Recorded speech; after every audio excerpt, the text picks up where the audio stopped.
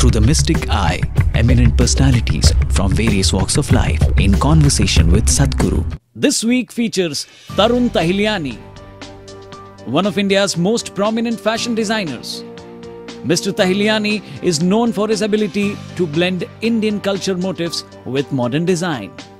In 1990, he founded the Tarun Tahiliani Design Studio, drawing on India's rich heritage to create clothing styles of international appeal. Watch as Tarun explores India's vibrant cultural tapestry with Sadhguru, who elaborates on the fundamental spiritual ethos underlying India's culture and its profound significance in today's global village. When we talk about being this great society, and granted we were colonized and all, what is this great society or culture when we are so willing and with such alacrity, we embrace the West, we embrace what our colonizers left behind. We judge our own if they don't match up to this, where they don't feel comfortable enough. I mean, when I speak to people and I say, "Aap Hindi mein kyun nahi baat karte ho?" "Nahi sir, agar hum English mein baat nahi karenge, to we have no meaning." I have this constant argument in the factory. I have it when I'm trying to interview people. I say, speak in Hindi. If they speak in Hindi, they want to sit on the floor. Only if they speak in English do they think they're good enough to sit. Our whole notion of equality has become a language-based here. Perhaps it's less so in the South. So perhaps you can help me resolve this constant confusion I have in terms of where we as a culture, why have we done this to ourselves? We need to understand the difference between conquest and colonization. Conquest is to beat somebody down and sit on top of their heads. Colonization is to convert people into your way so that they'll serve you without thinking they're serving you. So some of the things which were the strengths of the nation were clearly mocked out by the British. You must see the letters that Macaulay wrote to the Parliament. So he said, there are three things which makes India to be a place which is impossible to be conquered. One thing is his education system, another thing is its spiritual process, another thing is its family and cultural strength. If we don't weaken these three things, we will never conquer. Wherever they went, they had absolute success, 100% success.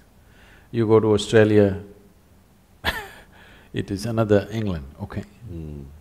The native cultures of those lands are only archival, only in the museums they live. In many parts of Africa, South America, North America, everywhere, they have absolute success. The only place where they did not succeed, though you and me are speaking English language today, they did not succeed entirely here. Because one thing is the spiritual process was so strong, the ethos of spirituality. The only way you could take away the Hindu way of life, which was not a religion per se, it was a certain, a million-fold, a million-doorway palace of spiritual process. Not one kind of process, not one kind of belief. The only way you could kill this was to kill every human being that lived in this country. Because there was no one papacy, one focused place where all the knowledge is centered, it's just happening. Decentralized, completely decentralized. So it's because of this you still have some India left. That's the only reason. Otherwise in 250 to 300 years' time is a long enough time to subjugate people and change everything about them. It's a matter of 8 to 10 generations of people. Everything can be wiped out in 10 generations. The only place where they have not succeeded is India, though you became a little bit of a sahib. Too much so, regretfully. You're falling back. No, I'm falling back. We have to bring others round.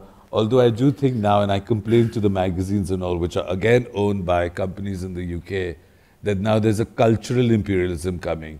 I said, you all stretch women on computers, you make beautiful Indian women feel inadequate. And because your advertisers are these brands, you're like, what are you people doing? You're still stuck with that imperialism from the West. I know it's maybe, I'm talking about, I also wonder how, because if the elite did not, people who were privileged, did not withhold the values, it stands to reason then that other people want to follow, though I totally agree with you in what you said What the sword and the gun could not do, MTV is doing it. Well, there you go. Culture is always an evolving and exchanging process. You cannot isolate a culture and say, this is my culture and try to preserve it. Any culture that needs to be preserved means it's already become archival. Right. A culture is an evolving, pulsing, growing thing. So we don't have to be afraid of other influences if only people consciously pick up what they want. Right now they're compulsively picking up things. Absolutely. Whatever is thrown at them because they think it's superior, that has to go. I think that will only go when there is a large-scale economic well-being in this country. Economic well-being means first thing is they give up all Indian weave and Indian texture and everybody goes to America's workman's clothes. That is the sign of prosperity. If everybody wears worn-out clothes in America, everybody wears worn-out clothes here. Somebody tears their pant there, everybody tears their pant here. This is because of the economic superiority.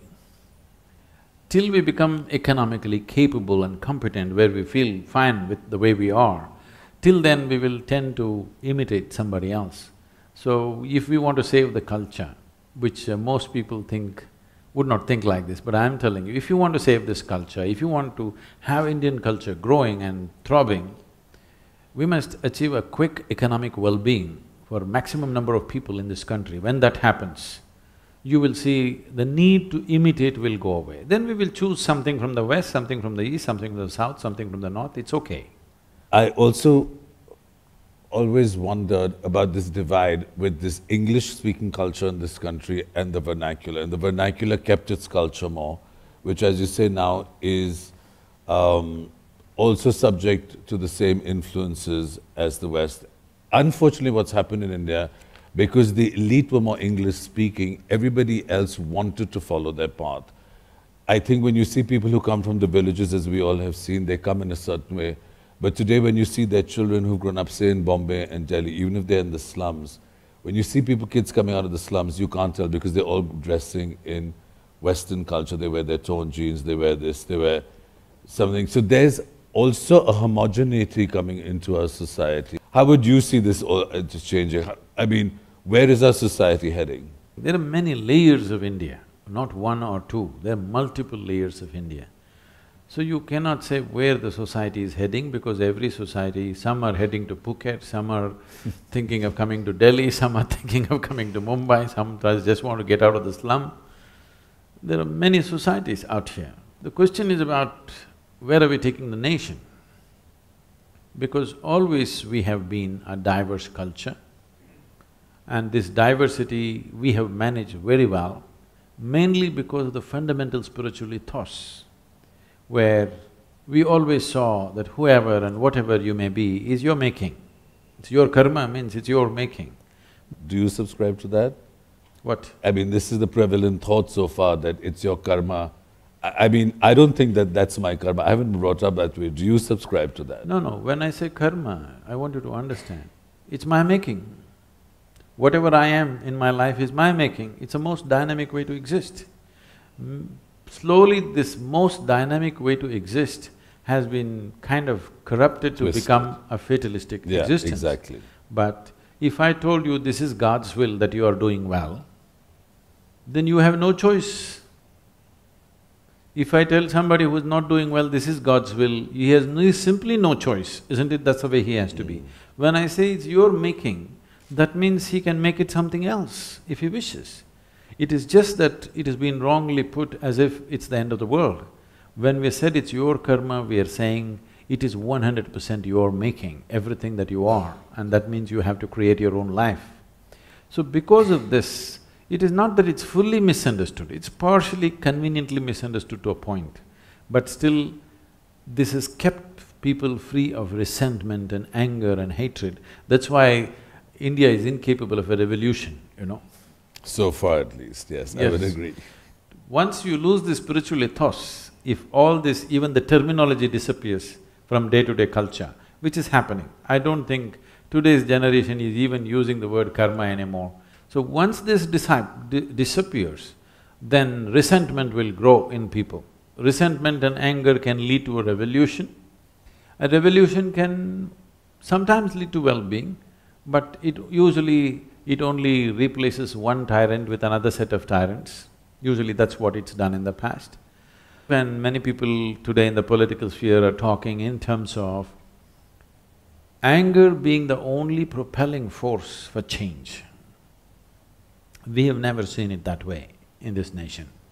For thousands of years we've been here, we always saw anger is not the way to propel change. You can do it out of sheer human longing to be better. Every human being is constantly longing to be little better than what he is right now. Just that longing is enough to transform a society, an individual and the whole situation. If only you create the situation where everybody has the opportunity to find expression to that longing. It is not necessary you have to… If any major change has to happen, it has to happen with anger, brutality and blood. You know, people have gone to the extent of saying only blood moves the wheels of history. No, it need not be. It can be just human love, human compassion, human ingenuity, human intelligence can truly move the wheels of history. And that is the modern times. Now the information technology and other things is a clear manifestation that human ingenuity can change the world. It need not necessarily happen with blood and gore. Our lives have changed so dramatically in our own lifespan. How we were experiencing life 25 years ago and how we're experiencing life today, it's an unbelievable change. To go back to what I was asking you about what is held or what defines the spiritual space that made this Hindustan that people recognize and that has held us, if you could elaborate on that. This is a godless country. Tell me who is the god in this country? There are millions for different people, you said 36 million or something. Yeah. So, those millions of gods happened when our population was that much.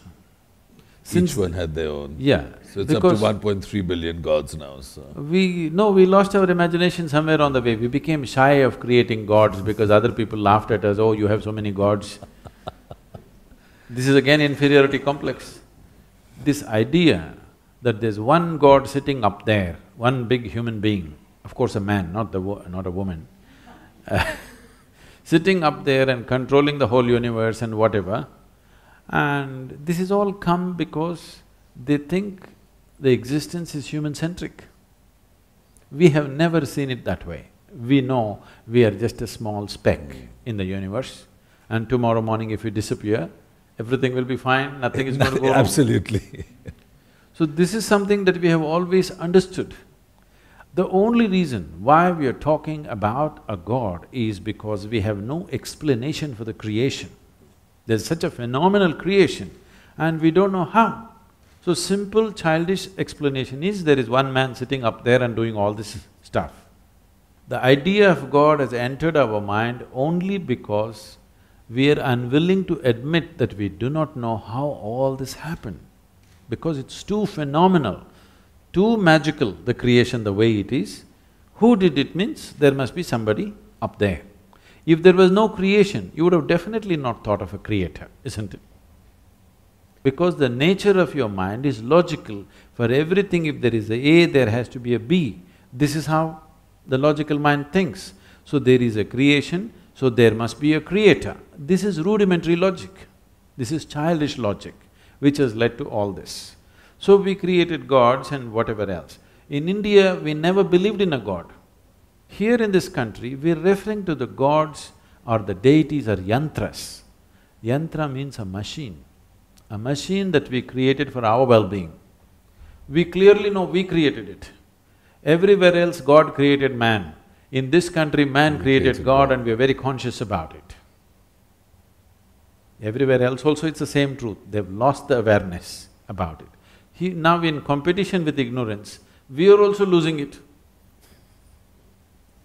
This is not a land which was created by morality. We are a completely amoral country, please see this.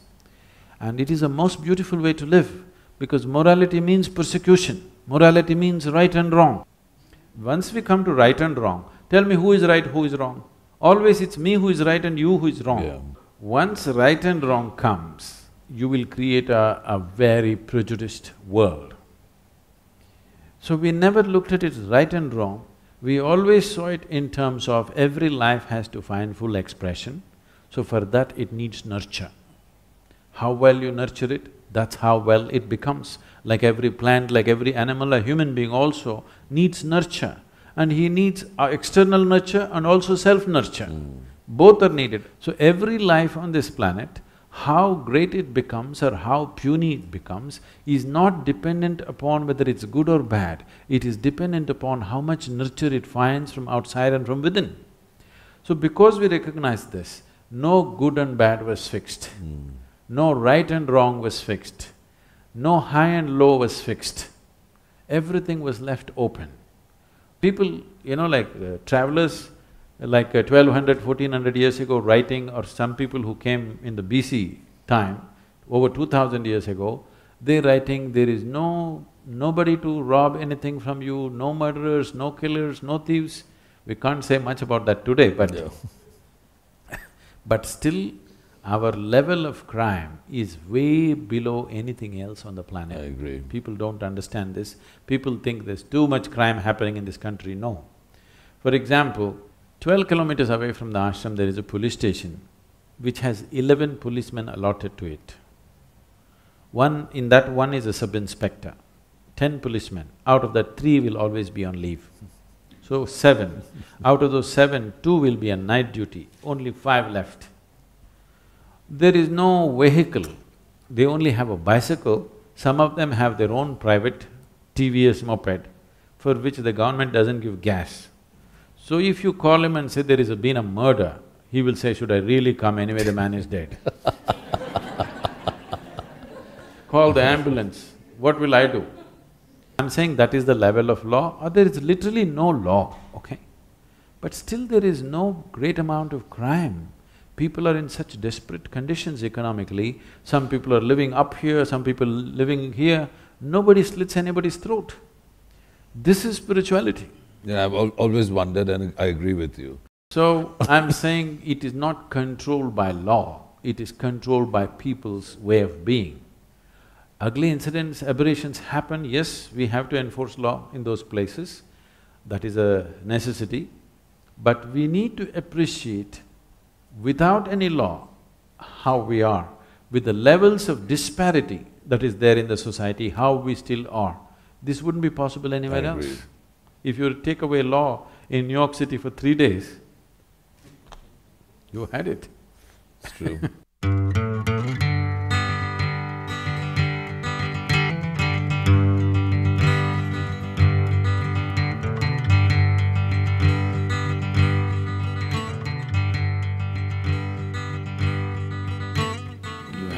Seen a display of some of the craft and the Isha raiment. All this has been done essentially by people who have no educational backgrounds or any kind of training. Most of them are from the local tribal villages around. They came as totally unskilled labor. Their passion and their longing to learn, and they're being inspired by what's been happening here at Isha. They themselves may not be able to understand all aspects of it, just their love and passion to do their bit. They're not exposed to any international art or craft or anything. Just with a little bit of training from our brahmacharis, I feel what they're producing is truly incredible. Isha Craft is an endeavor of Isha Foundation, which focuses on providing expression to the creative instincts of rural India. Working to restore traditional means of livelihood, Isha Crafts creates aesthetic, eco-friendly products that stand out in their sublime beauty and distinctive design. Hands of Grace is a unique craft exposition held every Navratri at the Isha Yoga Center, featuring handicrafts from across the length and breadth of India. Hands of Grace seeks to rejuvenate ancient craft traditions that were once an integral part of daily life. It is an endeavor to preserve the country's diverse and multidimensional art forms for future generations.